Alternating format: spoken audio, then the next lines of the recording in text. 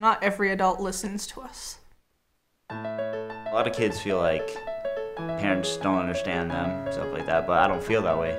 I feel my parents, they were my age once, they know what I've been through, so I mean, if I don't ever feel like they don't get me, I just feel like they know what's best for me. They're always so supportive of what I want to do, and that I don't want them to give up on their dreams. If they want to do something, then make it in life to continue to go towards it and not give up no matter what.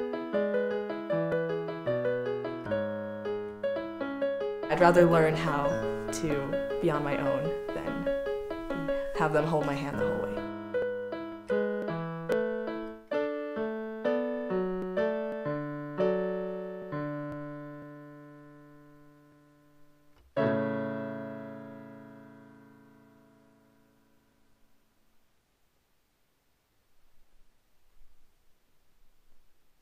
The choices you have to make in life, that'll affect how you do, like some of the smaller things, well not small, but like choosing what college you want to go to, or where you want to live when you go to college, whether a dorm or an apartment, the friends you're going to make, who you're going to hang out with, if you're going to stay home and study or go to a party, just what are you going to do after college, and that's some of the bigger ones.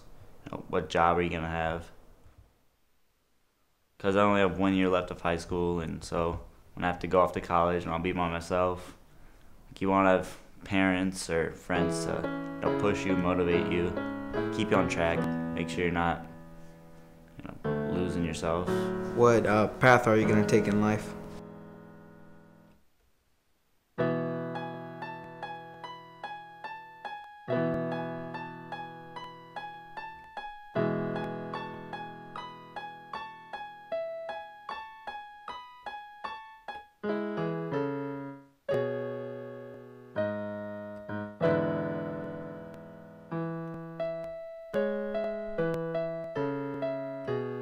Choosing which path I want to go the right path or the other path, which might be the wrong path.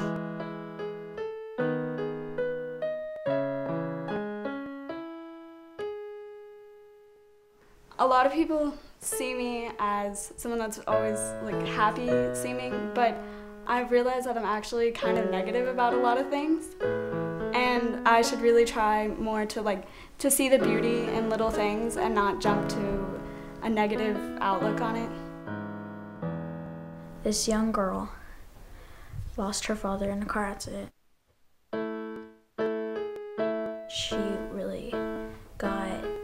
She thought that she was going crazy, but it was just a spirit.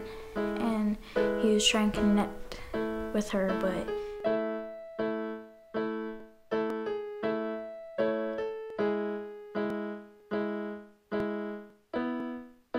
I had a friend who did suicide. You struggle with those times. Have you ever? Yes. Things that are hard on you, it shouldn't make you hurt yourself.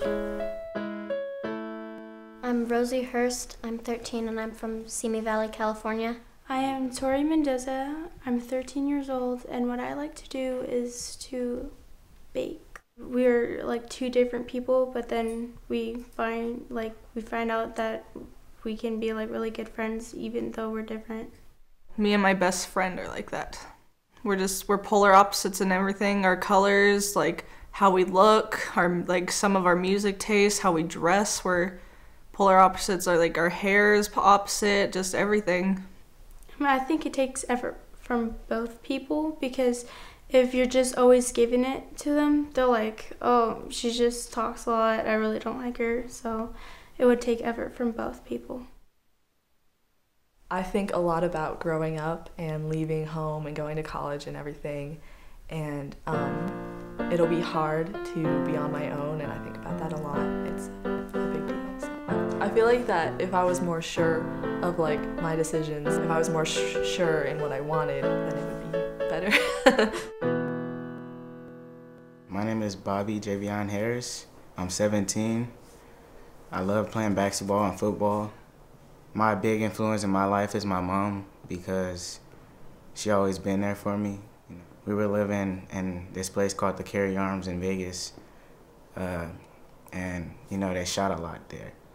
You know, we got scared, so we went in my mom's room, and she was a hard-working woman, so you know, she's sleeping. We run in there, wake her up, and you're scared, just sitting there, and you know, she sits there and she gets us in the bed. You know, she had like 4 kids, so it was pretty hard on her, and you know, it was kind of scary watching people just sit there and shoot, and my mom would just sit there and tell us stories just to take our mind off of it.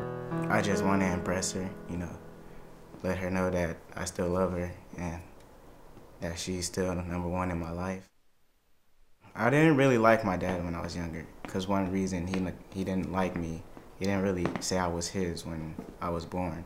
I really regret for, like, you know, not being a good son to him, and, you know, I just want to meet him again, you know, see how he's doing. Right now, I don't really think I'm gonna know my father when I'm older, because I don't even know what facility he's in, and I don't even know how to get in touch with him. But hopefully, when he gets out, I get a better relationship with him, you know, because I hear a lot of people talking about their father, you know, like, oh, my father's this and my father's that. I really can't say anything about my father because I don't really know him that well.